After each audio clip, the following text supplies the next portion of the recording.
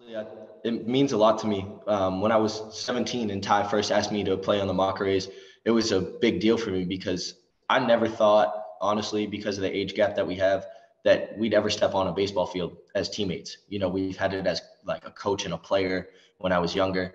Um, so the way that he can still keep his body, able to play at the age that he's at, and me doing what I'm doing day in and day out, it's amazing to be with him, and also everybody that's alongside our Mockeries group that's been there since I was 17. We've won 2 championships together. We know how to communicate together, and like the mentality that we all have, talking day in and day out. Once that summer first game hits, it's we go off since then, and the communication and everything else is just there. It's like a built-in bond. It's basically my second family, so I just like to pitch in counts that I know.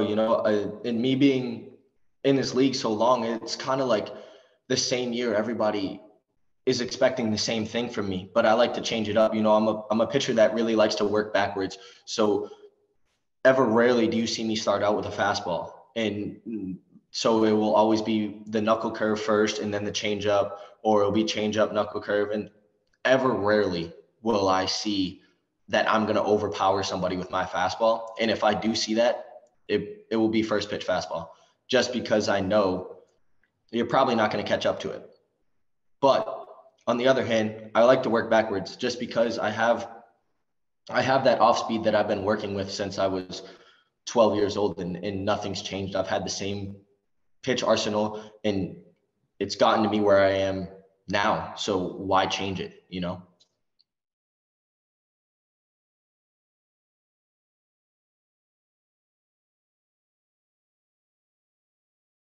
I mean, I'm looking forward to being in greatness, and everybody needs to realize that there are people in this league that have played in other leagues, that maybe single A, double A, across the world in professional sports. So it's like you're going to come down, and what you're going to witness is greatness. And then you have kids that are in college trying to get to that aspect, like myself, and trying to live up in their shoes. Um, like you said, we have people from all over, and that's the great thing about it. But one thing I'm really looking forward to is everybody already kind of knows this, is stepping back on the field with my brother. I mean, that's always been the amazing part. We have 2 championships together, and that means honestly the world to me, and it's always going to, and nothing will ever change from that. So another reason people should come down. I mean, that might be one of the best brother duos you might see in the MABL. We're really striving for it. And if you're going to try to outbeat us for that brother duo, you're going to have to work hard, because I know we are behind the scenes. So